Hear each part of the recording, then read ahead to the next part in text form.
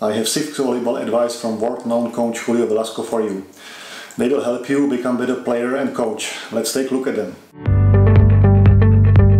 Hi, I'm JIRI VolleyCountry founder. If you are here for the first time, you can find volleyball advice, tips and exercises on our YouTube channel. They come from my own experience or from the best volleyball coaches in the world. Follow our channel and don't miss any tips or exercise for you. Click the subscribe button. You know that volleyball isn't easy sport. It takes time to learn volleyball. We play in teams, every ball touch is important, and sometimes one mistake can decide the result of the match. One player can't win the game, teams are winning.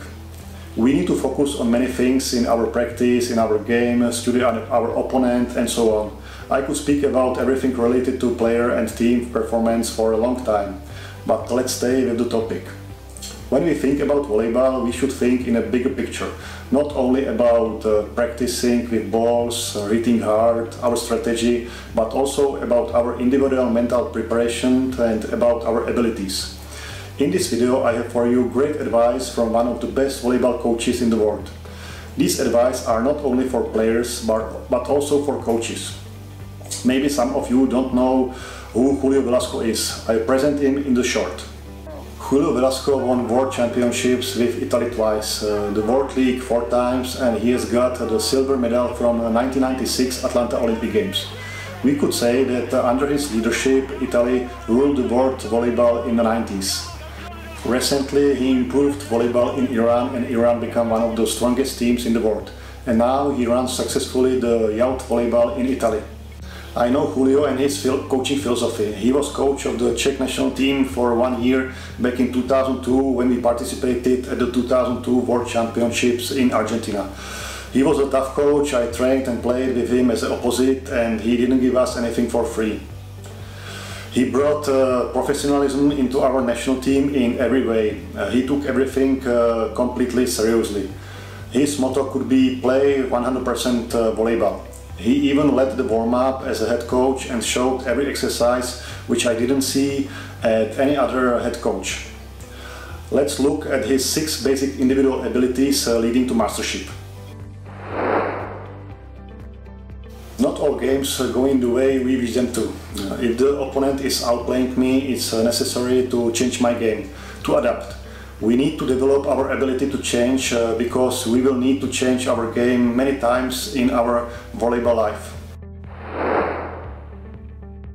Volleyball is a complex sport, not only technique but also strength decides. Mindset that I can always improve in any volleyball skill or other element is important. We can learn from any games and any situation on the court. It applies both to young and older players. There is no age limit. It depends only on our mindset. Volleyball is a difficult technical sport. You know that the moment when it's not going well comes. You'll experience a lot of such moments. However, even though you aren't performing as well as you would like to, you have to sustain. The better performance or results will eventually come. No game is lost. I repeat, no game is lost. For sure, you have seen or experienced games that might have already seemed lost. Don't forget that only the last point in a set or tiebreak means a loss. Until that, nothing has been lost. So never give up until the last point. It's a similar rule to the previous one. Many balls will appear as a loss, but many times this decision is made in our head even without trying to take or move to the ball. You'll say to yourself, I can't take this, it's impossible, we won't win this rally. Julio Velasco doesn't agree with this approach. He knows that you can take any ball.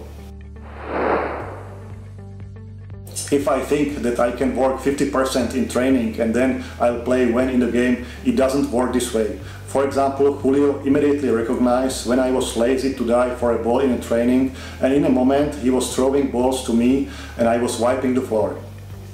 That's why it's important to produce quality both in trainings and games. Player must remember it.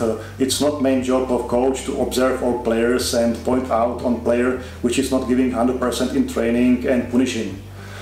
Players should always keep in mind to produce quality no matter what part of training it is.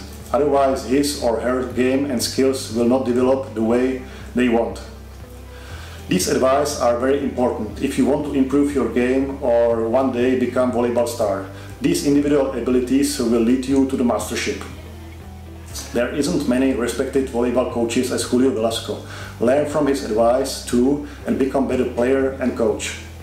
I'll see you in the next video. Bye.